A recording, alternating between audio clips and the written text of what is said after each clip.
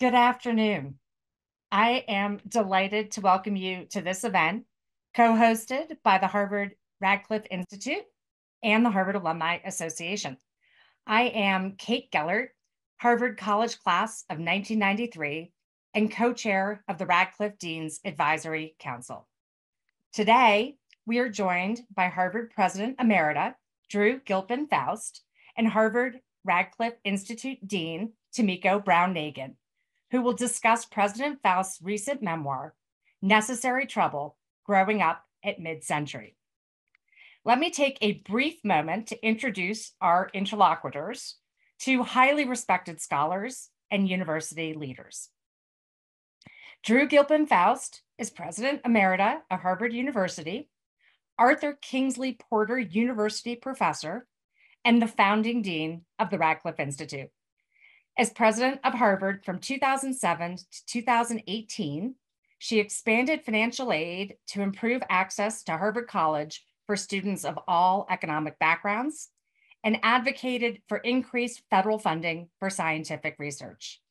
She broadened the university's international reach, led a highly successful capital campaign, and promoted collaboration across academic disciplines and administrative units, just to name a few of the major accomplishments she has made to this university. She is the author of 6 prior books, which have garnered extensive praise. Tomiko Brown-Nagin is Dean of the Radcliffe Institute, Daniel P.S. Paul Professor of Constitutional Law at Harvard Law School, and Professor of History in the Harvard Faculty of Arts and Sciences. She is also an acclaimed author. Most recently, her book, Civil Rights Queen, Constance Baker Motley and the Struggle for Equality, was named as one of the best books of 2022 by the Los Angeles Times, the New Yorker, the Smithsonian Magazine, Time Magazine, and it won the Order of the Coif Book Award, among other honors.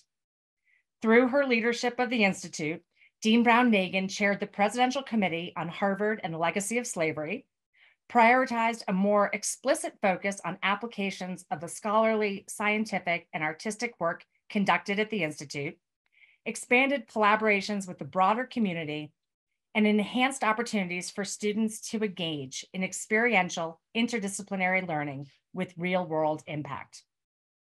You can find links to both speakers' full bios in the chat. So the format today, President Faust will begin with a reading from her memoir, before engaging in conversation with Dean Brown-Nagin. Then our speakers will take questions from the audience using the Zoom Q&A function.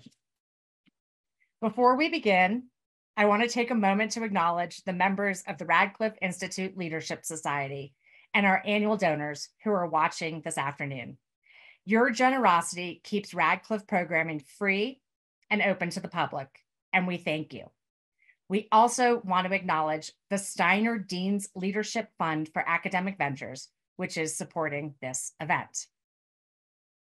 Again, we encourage those watching on Zoom to use the Q&A feature to submit your questions at any time during the program, and the speakers will address as many as they can.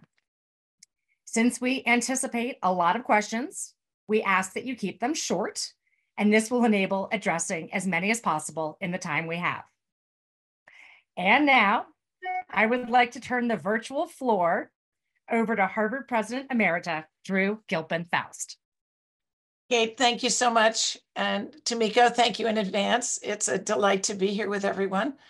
I want to begin with an apology, which is my voice is not the one you hear on the audiobook. If you've listened to the audiobook, I've been fighting laryngitis for about 10 days, so I'll croak at you a bit, but I hope that I can communicate through the croaks.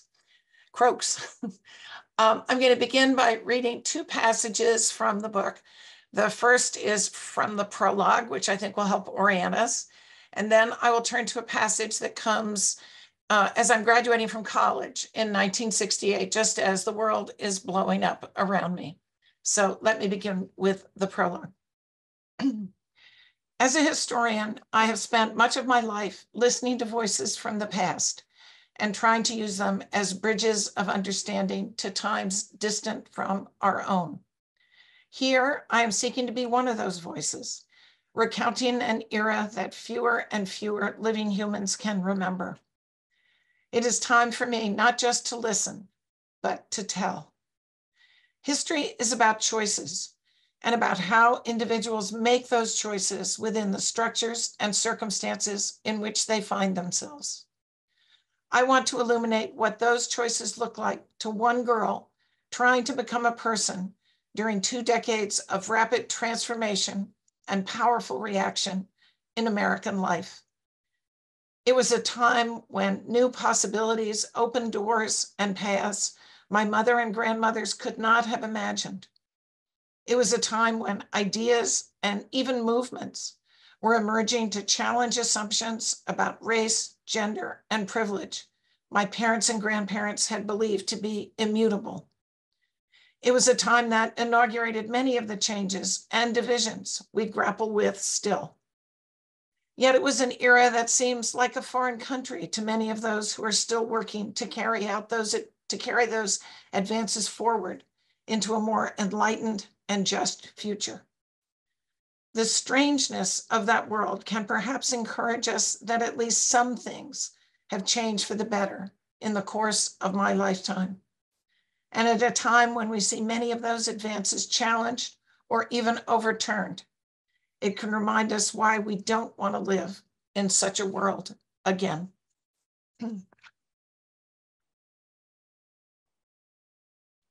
Now to 1968.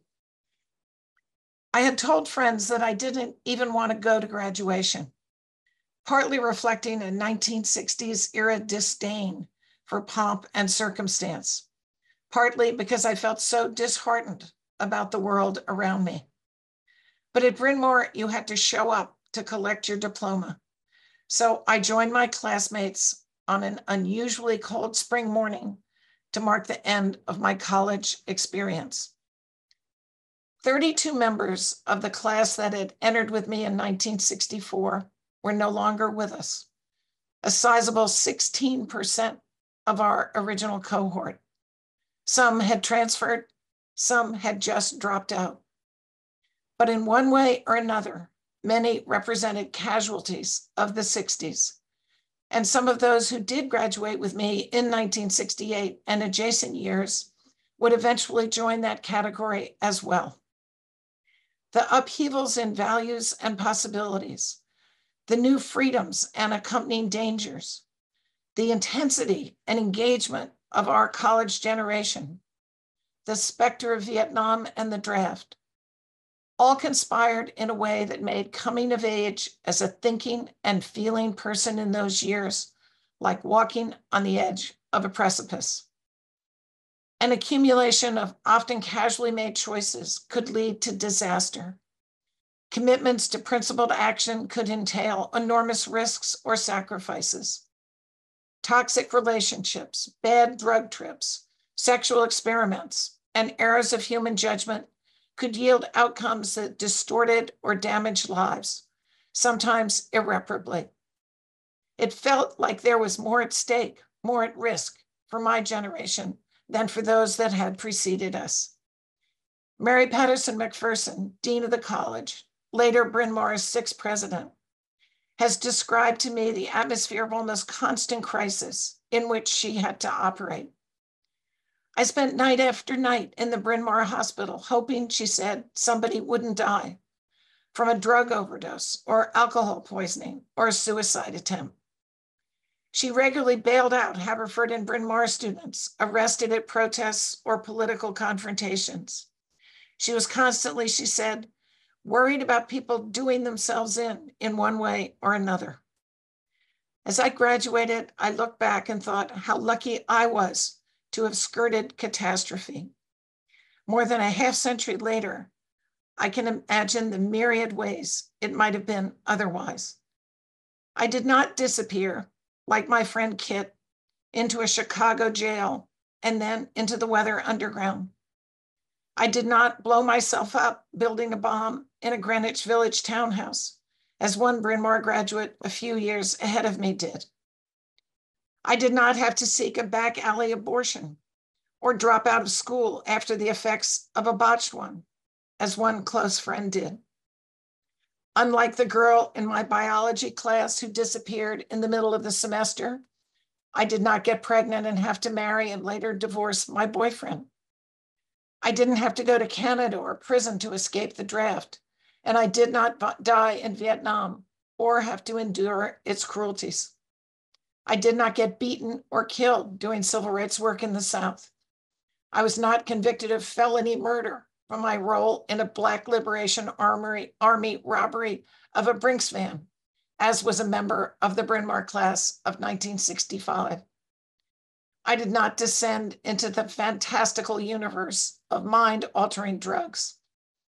And unlike Holly Maddox, who was a freshman at Bryn Mawr when I was a senior, I was not murdered, dismembered, and stashed in a trunk by a charismatic but crazy countercultural pen boyfriend.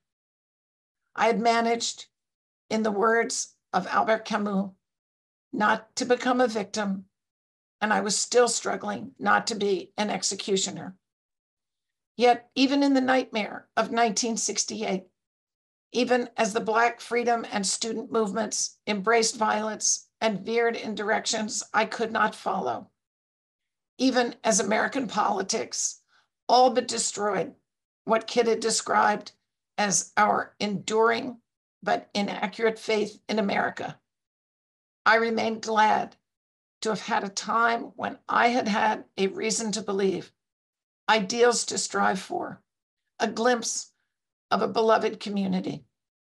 In the long run, it would prove sustaining because I could always hope to find it again. I think I'll stop there and turn it over to Tomiko. Dean Brown-Nagin. Wonderful. Thank you so much, Drew, for that moving reading of your beautifully poetic writing. Very stirring, and I'm so happy to be in conversation with you. I thought I would start by asking you to say a little bit more about what inspired you to write the memoir, perhaps reflecting on your years growing up in Virginia.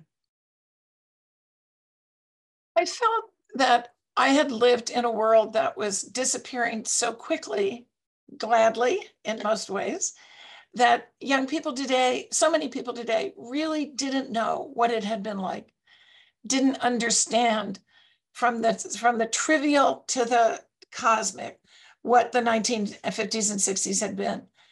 Most importantly, didn't understand the kinds of gender and racial restraints and casual asides that were made routinely in my childhood, and the kinds of expectations that were so limited for women and for African Americans. I wanted to document that. I mean, I found teaching so many students who couldn't believe that water fountains had signs on them that said white and colored in my lifetime. But almost more circumstantially, just the cruelties of everyday life, the put downs, the exclusions that pervaded the world in that era. And then all the things that almost seem silly in some ways that were part of that time as well. I think of food, the horrible food that we ate, canned, processed, the advertisement in Life magazine for make up all your leftovers in Jell-O salad week, things like that we just take for granted as part of the world, as gone from the world we live in now, but set the tone in the environment within which I was a young person. Another thing I think of was clothes that young women had to wear. First of all, I had to wear skirts to class in college. Who could imagine such a thing? But the kinds of girdles and other constraining apparatuses that young women were expected to wear, just things of that sort that I wanted to share as a kind of texture of what that life was like, as well as the big issues that I think have been forgotten in many ways in our own era. Mm-hmm. Well, let me pick up on your reference to the big issues. One of the things that's so impressive about this memoir is that it's a perfect example of a memoir and the social and political history of the 1950s and 60s intertwined. And I wonder if you can talk a bit about the craft of writing such a history and whether it was different in some ways from writing an historical monograph. Tomiko, I so appreciate that compliment coming from you as such an accomplished historian. Thank you. When I conceived of this book, I really had in my mind the notion of history memoir, and that revolved around one of the phrases in the prologue where I talk about history representing the choices that are available to someone in a certain era. And so I wanted to show my life and the choices I made, but I wanted to show the whole environment of choices and denial of choices that surrounded me. And so I wanted to situate myself in a historical moment. And so I did a lot of research for this book, not just digging through family papers and so forth, but trying to figure out, okay, what was it? How many young women did go to college? And in my era, in my mother's era, and my grandmother's era, what was the reception, for example, of Sputnik? I always remember that I was terrified when Sputnik went up, but I wanted to see what the more general mood of the country was in the aftermath of Sputnik. And I saw quite quickly how my terror was very much informed by the sense of panic in the nation at large that somehow the Russians had surpassed us, and by the whole Cold War ideology that I grew up in and inhaled almost without being aware of it.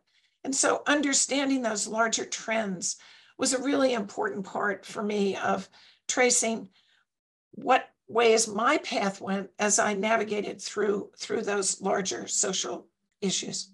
Mm-hmm. Let me ask you about the title of your book, Necessary Trouble, quoting the late civil rights icon and Congressman John Lewis. Can you talk a little bit about why you gave the book this title and say a little bit about your relationship with Congressman Lewis? One of the greatest privileges of my presidency was getting to know John Lewis. I think I first encountered him when he came and was asked by the National Endowment for the Humanities to give a little introductory reading before I gave a big lecture that they invited me to give, the Jefferson Lecture, in 2011. It was actually the day, the 50th anniversary to the day that he left Washington, D.C. to go on his first freedom ride. And so we had an exchange about that. And I'd always admired him from the time I was in college and saw him risk his life and have his head beaten on the Edmund Pettus Bridge as he marched in the Selma, the first of the Selma marches, Bloody Sunday. And seeing someone sacrifice that much and be so dedicated, here he was all these decades later in Congress, still fighting the struggle for the beloved community for equal rights and justice. And he then came to Harvard a number of times while I was president. We gave him an honorary degree. He came, and this will, as you know, fit very neatly with something you've worked very hard on, which is Harvard's effort to unearth its history with slavery. And we had found the names, or a seminar of students actually had found the names of 4 enslaved people who had worked in the house of the Harvard president in the 18th century. And we were putting up a plaque with their names to memorialize their presence in the early life of Harvard. And he agreed to come and speak at the dedication. And it was just such a memorable moment in my presidency, really in my life. Excuse me. And then he came and spoke at my last commencement. And as he was beginning his remarks, he turned to me and he talked about an early protest I'd made for civil rights. And he said, "Thank you, Madam President, for making necessary trouble." So when I was writing this book and looking for a title, I thought that a real theme in the book was how I was just always difficult. I was always in revolt against my parents. I was always upsetting people with my political views and my refusal to go along with the set of expectations that surrounded me as a young woman in Virginia who was supposed to become a lady in that white supremacist society. And I really was just in revolt against it from an early age. But I was in revolt for myself in considerable part, because if I didn't make that trouble, I felt myself would be extinguished. And so this was trouble that was necessary trouble for me. And so the whole book, in a way, is about how I escaped Virginia, escaped those constraints by making trouble that was absolutely necessary for my survival.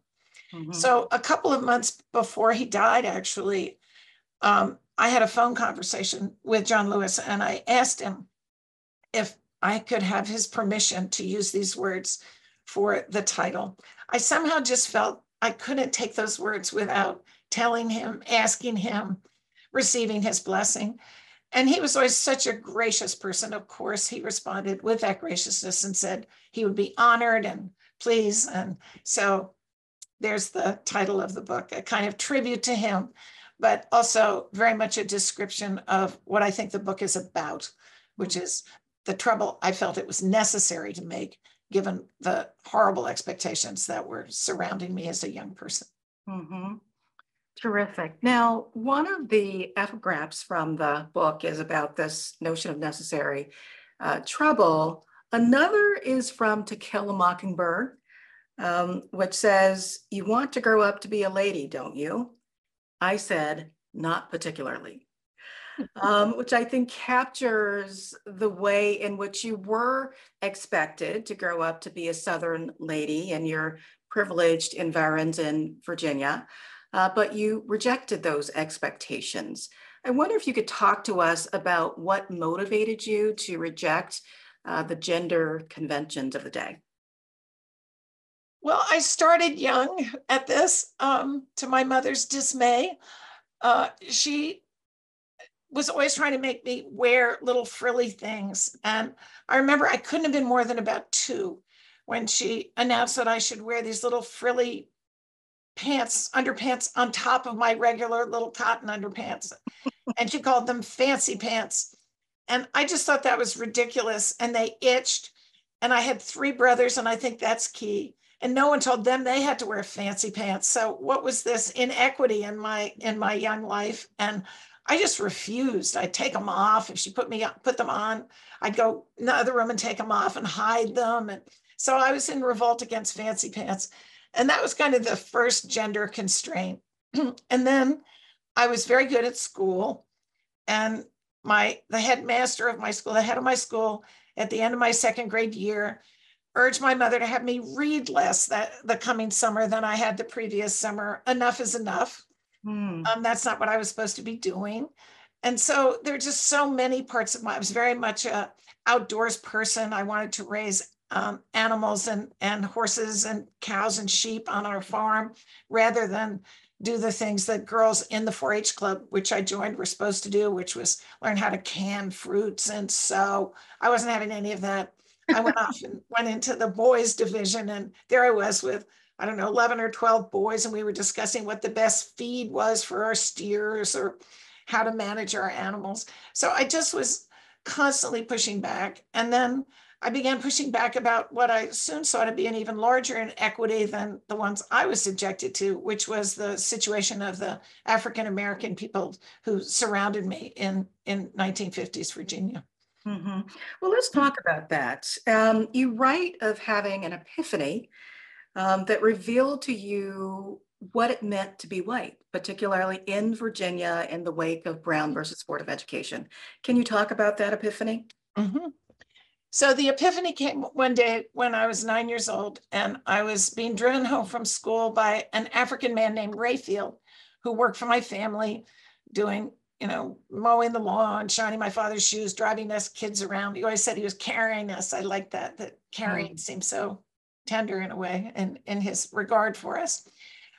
So I was in the car, and the radio was on, and a reporter on the radio, an announcer, was talking about some of the controversy that had emerged in Virginia in the wake of the Brown v. Board school integration decision. And Virginia decided, the white leadership of Virginia, notably headed by Harry Byrd, Senator Harry Byrd, who lived just down the road from us, he argued that Virginians should not integrate their schools, they should close them rather than comply with the Supreme Court order. So this became a kind of basis of defiance of the federal government in Virginia, was much talked about, and kind of raised race into a very explicit conversation. So much of it had been understood through silences, unspoken kinds of repressions and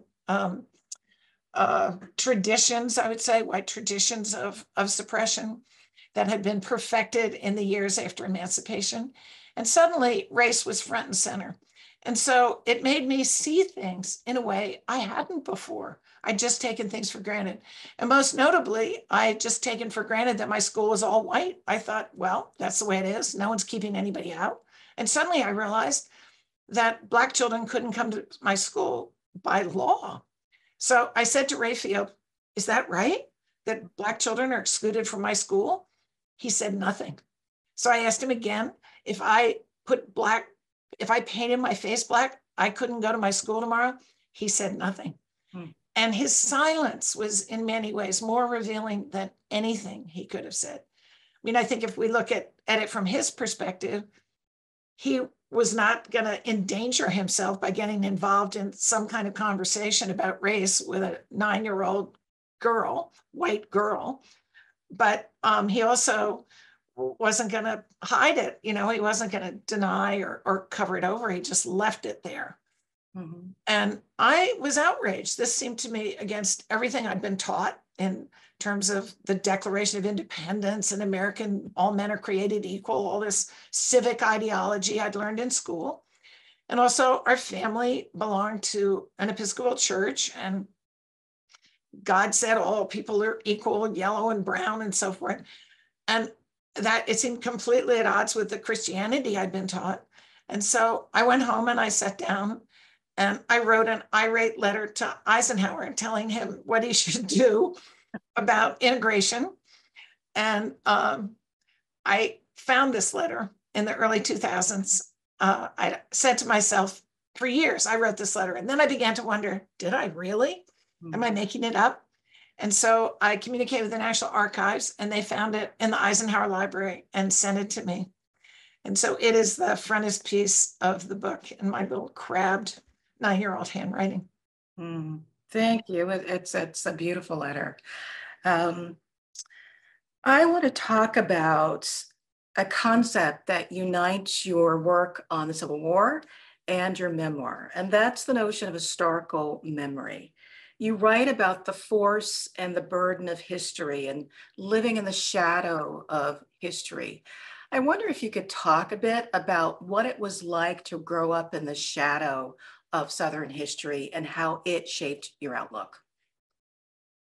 In many ways, it was as if I was growing up in the 1860s instead of the 1950s and 60s, because the Civil War seemed so omnipresent when I was a child. And of course, the racial arrangements that came out of the Civil War were in place and just beginning to be challenged. So that cast the era into sharp relief as well. But as a child, I think our major game that we all played together was reenacting Civil War battles out in the woods and the fields around our house. We had little guns and we'd chase each other around. And my older brother, was quite a Civil War buff and knew quite a bit. And so he'd order us around and tell us which battle we were fighting. He always got to be Lee. I had to be Grant, because Lee was the hero of the lost cause ideology with which we grew up. And I say, and it's only partly a joke, that it took me a long time to realize that Grant had actually won the war. Because in many ways where I lived, Lee and many of the values that he embraced and the social inequities that were at the foundation of his life persisted into the era in which I was a child. So that was one way that the war seemed omnipresent. And adults in my life also referred to it constantly. I lived on the Lee-Jackson Highway. Things were named after Civil War heroes, Confederate heroes. And so this was past and present merged in a way that I think had an enormous effect in making me a historian, realizing the burden of that history. I have a quote from Robert Penn Warren, the white Southern poet and writer, who said, "History is what you can't resign from." And I think that says a lot about growing up white in the South in the era in which I did. Mm-hmm. Well, let's shift from talking about growing up in Virginia to the North. You matriculated to Concord Academy when you were 13 years old. I wonder if you could talk a bit about that experience and how it shaped you. It was a transformative experience for me.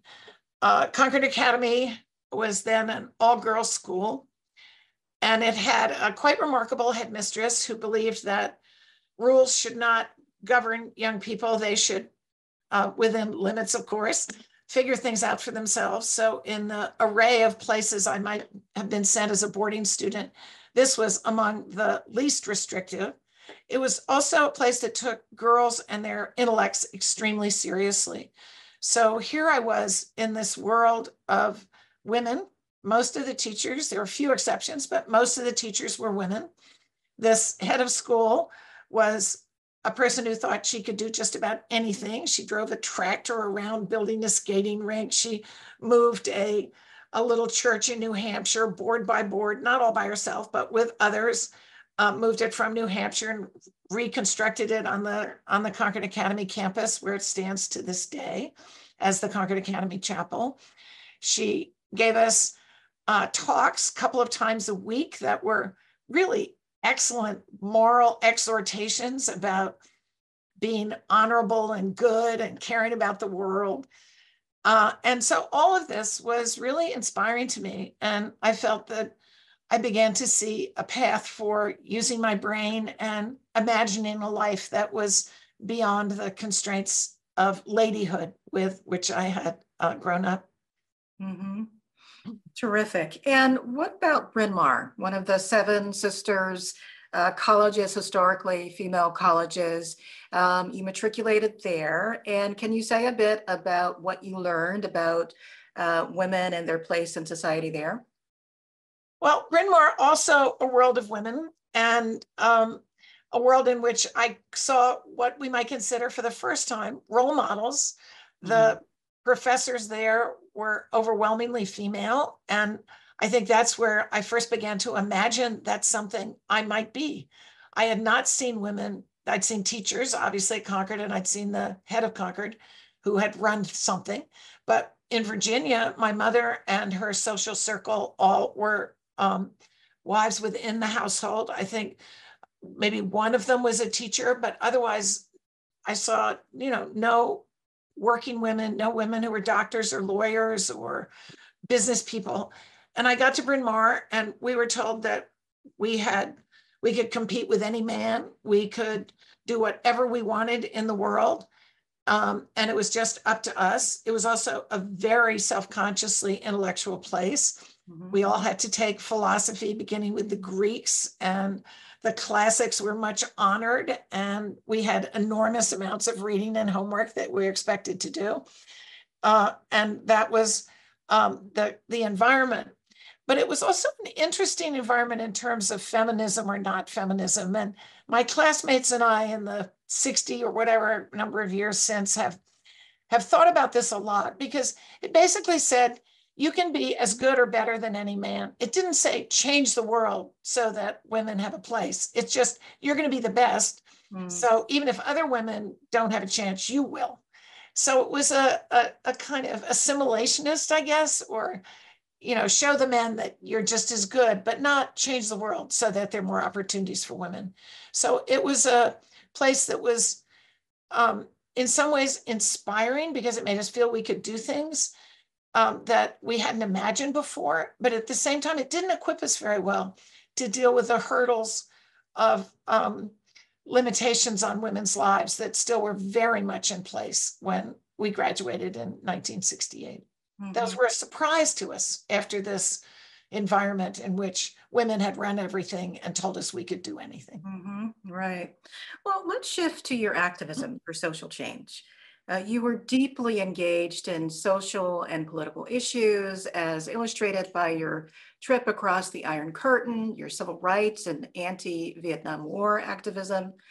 I wonder if you can talk about what it was about these issues that spurred you and so many of your peers to take action, and of course, the attendant risks of action? I think we felt a sense of urgency and emergency. And some of that came from growing up as Cold War babies and thinking the whole world could blow up. And a really important moment for me was when I was at Concord, and I was a junior, and the Cuban Missile Crisis happened. And I remember sitting in a classroom with 5 or 6 of my friends in the evening, long after classes had gone. We were sitting on the top of desks, just talking to each other about, was the world going to end tomorrow? And what we would have missed in life if it did end. Now, on one level, you can say that was young girls being over dramatic, only it wasn't. And in retrospect, we see that we were very lucky not to be blown up. And I think that urgency sent me off to Eastern Europe with a Quaker group to figure out how young people could make peace across the divide of the Iron Curtain. And then racial issues seemed so urgent. And for example, seeing John Lewis be beaten on the head on television, even in the primitive black and white kind of television coverage that existed in that period. It's just, to borrow the words of Fannie Lou Hamer in a slightly different civil rights context, is this America? What can we believe in if this is what we do, if this is the way the world operates? And then the Vietnam War, again, seemed hugely urgent and was hugely urgent for the young men we knew at the college with which Bryn Mawr had very close ties, Haverford College. We saw our boyfriends, our classmates, we had many classes together with Haverford, subject to the draft, and their lives were being put at risk with the possibility of going to Vietnam and having to fight in this war that we could see no justification for. And so I think that was a major inspiration for our anti-Vietnam activism, the moral issue of what on earth were we doing to the Vietnamese people, but also a very personal survival issue of who is going to have to go to war and who is going to be drafted. Well, we have quite a few audience questions, and I'm going to turn to some of them now. The first one I would like to ask is, how did you decide which stories to include in your memoirs and which to leave out? And how did you curate the material? Someone wants to know. That's a really interesting question. I didn't sit and think, well, I'm going to leave this out. And in fact, I've had memories that have come to me in the weeks and months since it was published. And I thought, oh, I should have put that in. So some of the things I left out were things that I just didn't think of. The book also started to write itself in a way. When I wrote a proposal for the book, it was more episodic. It was more going to be snapshots. But as I started to write, I began to see links, and that would prompt other stories. And then I would go dig around in materials from my family or materials I'd saved. I come from a line of pack rats, and I'm a pack rat.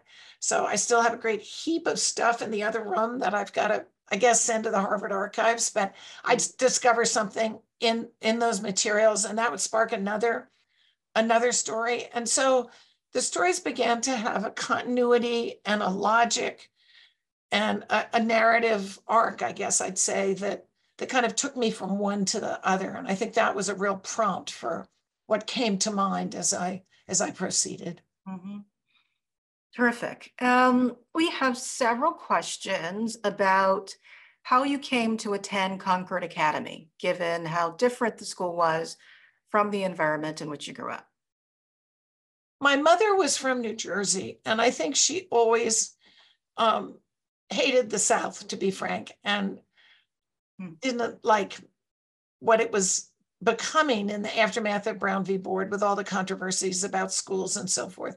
And she thought that New England and the North had much better schools than the South. So she went on a trip and looked at a bunch of schools in New England and took me with her to see the ones she liked the best.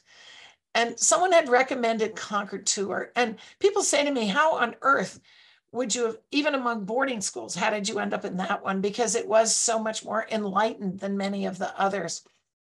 But it just got put on a list. My mother was impressed by the head of school when she met her.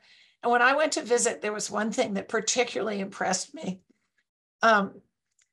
When you were late at Concord, if you were late for class or late for dinner, whatever it was, you didn't get demerits or you didn't get black marks. You had to saw a piece of wood. You had to, there's a big pile of wood, and it all got sawed by derelict young students who were late. And so that was very annoying to have to do. And it was in the winter always that you had to do it, or almost always. And it was cold and unpleasant, and it made you think, I really don't want to be late to class again. But it was no big deal. And it just seemed to me the absolute right way to think about small infractions. You know, make someone alert to them, but have a little bit of a sense of humor about it. And that to me said something about the mood of the school, the attitude of the school, that I was a 12-year-old when I looked at the school, that seemed to a 12-year-old like a really good sign. And indeed it was. It said something about the school. Very good. We have a question asking, do you think you were aware of the precarity of your experience, the precipice you wrote about, at the time when you came of age, or is that knowledge that came later with hindsight? That's a great question. I would say both. As I saw what I call the human casualties happening around me, for example, when friends came back from illegal abortions, bleeding, and we had to decide, were we going to take them to the hospital and risk arrest, or were we going to try to take care of them ourselves? That was a very, very scary thing, and we knew it. We knew the draft was very scary. But some of the things that I referred to in that little section that I read, I really wasn't aware of until later. Holly Maddox, the most dramatic, the one who had the crazy countercultural charismatic boyfriend who chopped her up in pieces, that wasn't discovered until much later. She disappeared. No one knew what had happened to her.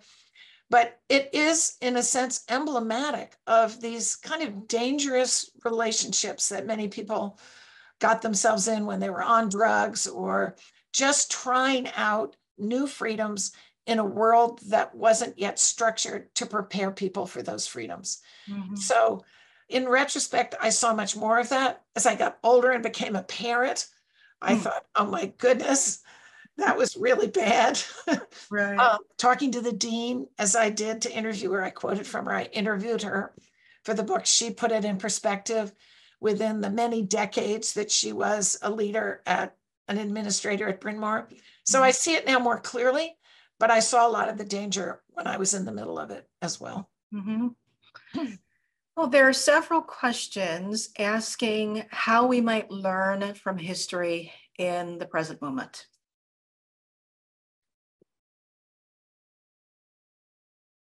Well, that's such a big question. One thing I hoped people would learn from this book is that things do change, things have changed. I worry that there's a dispiritedness among a lot of young people now that nothing has changed, so why bother? But if you read this book and see some of the accepted ways of living in terms of both race and gender, the things we talked about at the very beginning, Tomiko, I think you can see that a lot has changed, and a lot changed because people invested in making it change. And so part of the message from history is it's up to you. You know, the arc of the moral universe doesn't bend. It has to be bent towards justice. And that's part of what I think history can show us. I think it also shows us contingencies, how choices, and that goes back to the question you just asked about being on the precipice. There are contingencies where a person goes one way or another, and it can really matter for the future what choice that person makes, or that leader makes. I mean, suppose John Lewis hadn't decided to do something different in his life and hadn't made trouble for his parents. They were very upset with his revolutionary ideas when he was a young man, but he stood up to them and listened to the moral voice inside his head, and it made a huge difference. So I think history can show us that as a model for our own behavior as we think about what we ought to be doing as we look to the future. Mm-hmm. There are several questions. Let's see. About what influences growing up inspired you to step into leadership roles?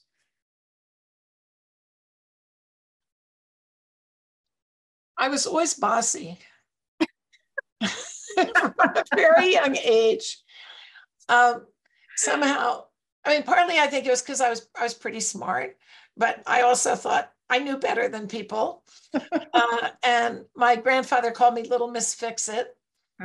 So I always thought I could probably help with things. And I've had this moral fervor that I ought to if I could. So I think possibly leadership roles came out of that.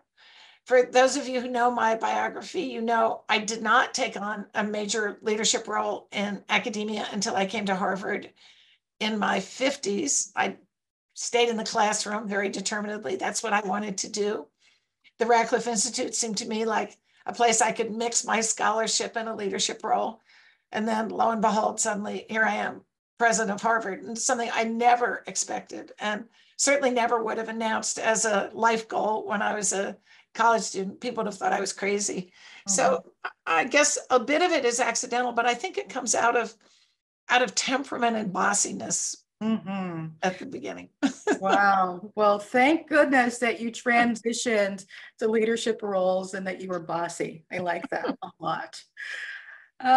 There's a question asking if you will write a sequel on your life after 1968. I'm not going to. I think the inspiration of this book was really talking about, or having the ability to talk about getting out of Virginia. And the book ends with my leaving Virginia and voting for the first time and being a college graduate and becoming an adult. So if it were fiction, you'd call it a Bildungsroman. I don't know what the right word for non-fictional story of growing up is, or if there's a particular word, but that's really what it is. And I don't want to write about what happened after that. It just, it's not the same story. Mm-hmm. Sounds like a wise choice. Someone would like to know if you have thoughts on how to find optimism or hope during challenging times. Oh, well, the section that I read with all the terrible things that happen to people, there's a little bit of optimism at the end, which says, you know, the world was kind of imploding, yet I'd had this glimpse of what was possible, of a beloved community, of people committing themselves to change on behalf of their ideals. And so I know humans have it in them to do that and can believe that they can have it in them to do that again. Mm-hmm. So my experience says there's reason for optimism, but I think you also can find reason for optimism by turning to history, to reading about people who have struggled in face of seemingly insuperable odds, and recognizing that it's a luxury, in a sense, not to be optimistic, that to be optimistic is to be idealistic and to not settle for a world that's less than what we think it should be. So hope is imperative. Mm-hmm. Terrific. There is a really good question here, I think, asking, as your beliefs evolved, how did it impact your relationships with your family? Did their views on issues of the day, like women's roles, change over time as well?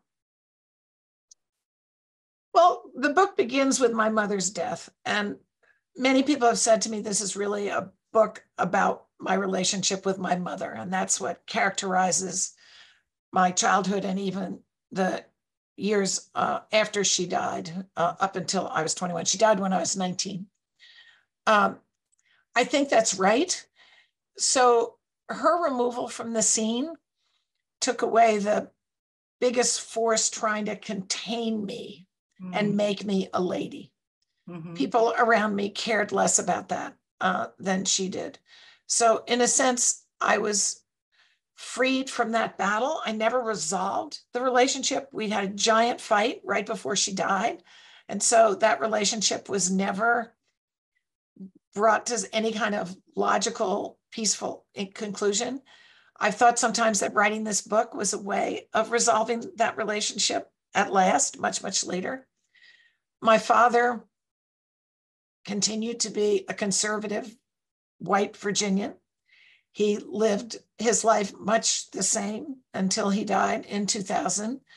He didn't try to impose his views on me, but we mostly never talked about politics or anything having to do with race, gender.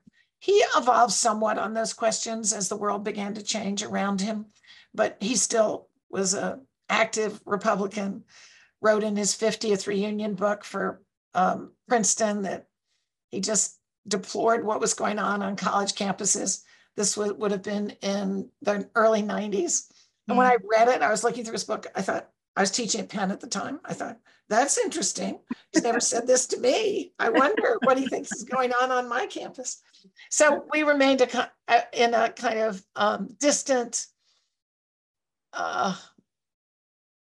declaration of peace, I guess. My brothers, interestingly, especially my older brother, who was a lawyer in Virginia, his whole life really never fled the way the others of us did. The two younger brothers and I fled Virginia. He stayed there, is still there. But he has become, and he, in a way, was like an older generation. He graduated from college in 65, went into the Navy, was in the Pacific in the Navy for 4 years. Kind of during the years when sex, drugs, and rock and roll happened, he was gone. But he came back and he's become a real activist in Virginia with the NAACP. He's on a committee in Virginia of the Episcopal Church to figure out how to spend the reparations that the Episcopal Church has put aside for racial reconciliation. He's really out there doing wonderful work, and I think has moved very distinctly towards much greater engagement with the issues that I describe in my book. So my siblings and I are all very much in the same place politically. My father's now dead. So there was no settling of those differences. They just expired, shall I say. Someone would like to know what was the most difficult aspect of writing this memoir, and you may have already covered that with your mother, or no? Well, difficult in the way of craft or difficult emotionally, do you think? Should I talk about craft since I talked about my mother? Sure, yes. And Tomiko, I wonder if you'd identify with this, if you've ever tried to do any personal writing or memoir type writing. I'm sorry if I've missed it, but I'll ask you that in case. I'm a historian. A memoir has to have a voice and a person inside it. And so how would I do that? And I really wanted an editor I could work closely with who could push me about that. And I was very blessed to have such an editor. A Harvard alum, Jonathan Galassi, who may be known to some of you on this Zoom or webinar. And he did push me and said, you need to be more personal here. And sometimes I'd say, I don't know how to do that. What do I do? What do you want to know about? And what's become the kind of example that I've shared a number of times is, at one point he said, you've got to do the boyfriends. I said, I have to do the boyfriends. So I went back and talked about my boyfriends, but in a way that is not Mary Carr or the completely self-revelatory memoirs that one often sees cited and acclaimed in American life. This is a restrained memoir and a history memoir, rather than one that, talks about my sex life in lurid detail or something. Have you done personal writing? Have you tried it? The project that I'm contemplating is a combination memoir and exploration of the South following the Civil War and through the Civil Rights era. As you may know, I was born in Edgefield County, South Carolina. which is really historically significant.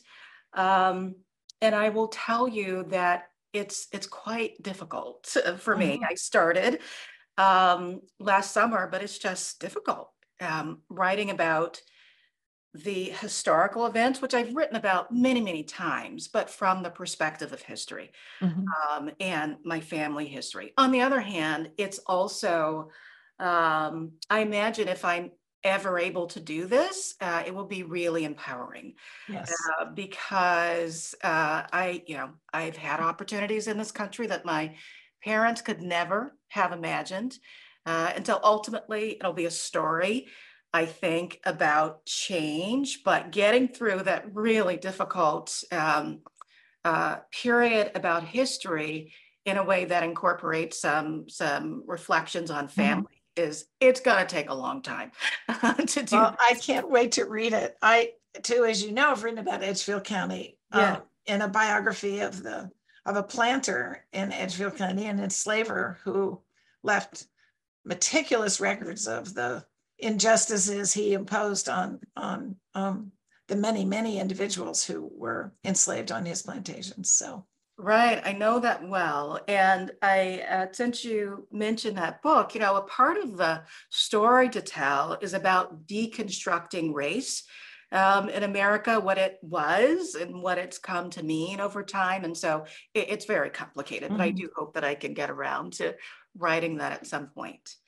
I very much wanted this book to be about being white and what that part of my identity meant and discovering it and coming to terms with it, because I think it's hard to do, but it's not done enough, I believe. And if we're going to understand this racial dynamic in our country, we need to understand that part of it too. And I wanted to make my personal contribution to that conversation. And thank you for doing so. There are many more questions. Let's see, we're running out of time. If I can find, someone would like to know more about your participation in Selma. What was it like? What compelled you to go? I went to the Selma March in March of 1965, really because of watching the television and seeing John Lewis's head bashed in and thinking, I have to do something. And Martin Luther King said, all good Americans, I ask you to come and bear witness. I was in the spring of my freshman year at Bryn Mawr College. I had all these, it was just as this giant paper that all freshmen had to write was due, it was midterms. I just decided, heck, I'm going to go anyway. I left a draft of my paper, which was handwritten, with a friend to type. And I went to my sociology professor and said, I'm skipping the midterm. He said, I want you to call every 24 hours while you're down there, so I can send in the cavalry if you disappear. I don't know what the cavalry would have been exactly, but it was very nice of him. So my boyfriend and I borrowed a car and drove to Selma. We arrived just very short time before the march was starting on the Sunday, and we went to Brown Chapel where the marchers were starting. And we marched the first day, which was about 8 miles, I think. It was exhilarating. We weren't sure if we were going to be killed or not. We were very glad on the way down when the radio announced that Johnson had federalized the National Guard, which meant that the kind of reception John Lewis had received a few days earlier, or 10 days earlier, really, was unlikely to happen when he went over the Edmund Pettus Bridge and was greeted by literally the cavalry, people, a posse on horseback with whips and clubs and tear gas and so forth. So that wasn't going to happen, but we were a little nervous nonetheless. And as I was walking towards Brown Chapel, one of the National Guards just took off and punched me in the breast. I was kind of startled by that, but there was a lot of hate and anger among the white population about outside agitators like us coming down. It was unforgettable for me. I just went back to Selma 10 days ago, actually, and marched over the bridge again and thought about what that bridge had meant, and worried about what's happened with voting rights and the triumph of that march with the passage of the Voting Rights Act the following summer, an act that's been eroded in recent years with the Shelby decision in 2013 and other decisions. And so thinking the struggle is on, we've got to still keep doing what we do and can do to make John Lewis's goals, make the goals of that whole movement and the people who sacrifice so much to keep them in view. Well, that's a wonderful note to end on. I want to give you the opportunity to explain why you were in Selma. I know you were on this wonderful HAA sponsored trip. Can you talk about that? Yeah. Why I was in Selma last week. Yeah. Yes. The HAA sponsored a civil rights trip that I was privileged to be the faculty resource person on. And it was Kate Gallard, who you saw at the beginning of the program, was on it. It was just an unforgettable experience. Going back to sites where civil rights actions had taken place. And we met with a number of individuals who had been active in critical encounters. For example, many of you may know the photograph of Little Rock with a young woman in a white dress being spat upon. We met with the woman in the white dress, who is now an elderly person, as am I. And she told us how that year at Little Rock High School left her with post-traumatic stress disorder that she's dealt with her whole life as she confronted the hatred and sacrificed to make sure that that school would be open to African-American students. It was beyond inspiring, really. So thanks to the HAA for this today, but also thank you for so many of the other things it does as well. Wonderful. I agree. And I'm afraid we're out of time. So we'll have to end the program here. I want to thank you, Drew Gilpin Faust, for this fabulous conversation. I want to thank the audience for all of your questions. I'm sorry we could not get to more of them. I also want to mention that today's program has been recorded and it will be posted on Radcliffe's website along with information about our upcoming programs. And I hope you will join us for something in the future. Thank you again to everyone and have a good evening.